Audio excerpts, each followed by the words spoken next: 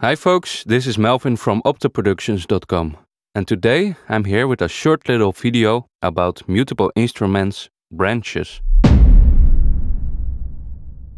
Branches is a simple but powerful module. It features two identical Bernoulli gates, with the second input normalized to the first one. When you send a gate to the input, the module will initialize a virtual coin toss. If the coin lands on heads, the trigger is sent to output A. If the coin lands on tails, it goes to output B. So let's grab an LFO and a pico drums, and I'll send a square wave output to the input 1. And I'll connect output A to trigger 1 and output B to trigger 2.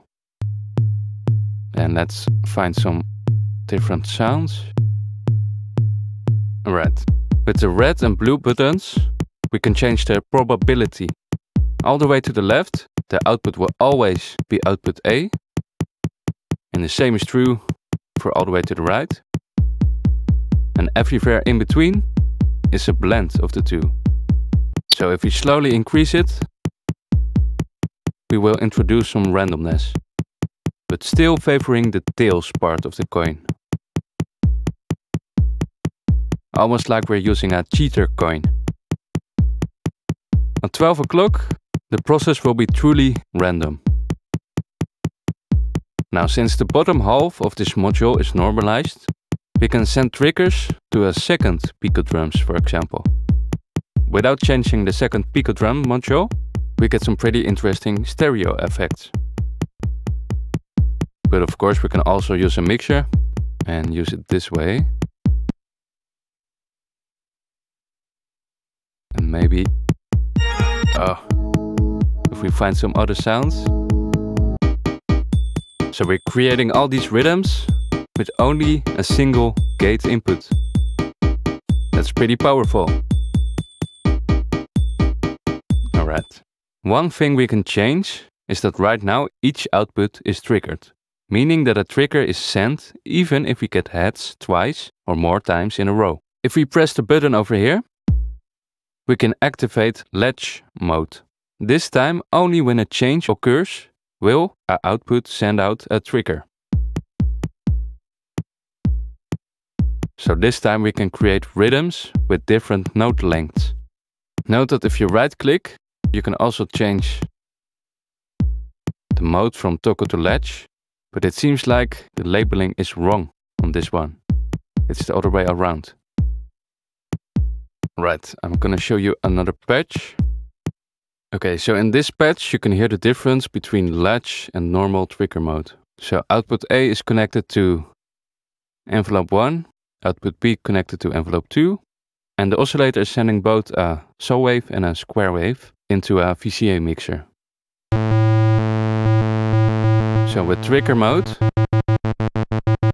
both outputs are always triggering. But in latch mode, the trigger is only sent when a change is received.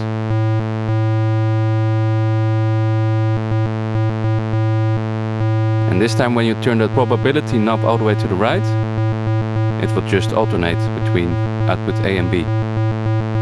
Alright, I've made a 4-voice synth patch, which might look a little bit intimidating, but I'll walk you through it. In this case, we've got one clock signal going into branches, and all outputs are sending to different envelopes. On top we have two VCOs, a saw wave and a square wave, going into two filters.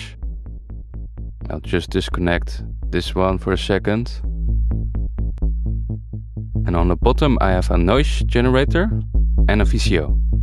The noise is going into a filter, which is being modulated by the envelope, just like over here on top. And in this case the noise is going into a spring reverb. I've also sent the wet output to input 2 so we can add some feedback.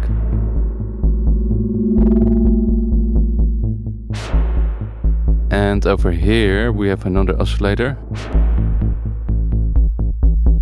And And to add some movement, I've added a random module, which is going into the decay. And also the LFO over here is going to different destinations.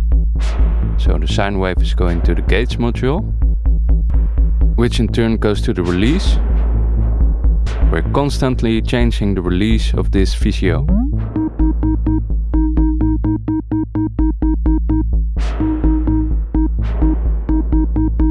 And that's basically it for this patch, but it truly shows the power of branches. That with just a single gate input, we can route the signals to all kinds of destinations. So it's not just about the single module, it's about the context you place that module in. That's what makes it work. Which is true for everything in music production. Alright, that's it already for this module. Branches is not as deep as the other Mutable Instruments modules, but it sure is a very useful module to have at your disposal.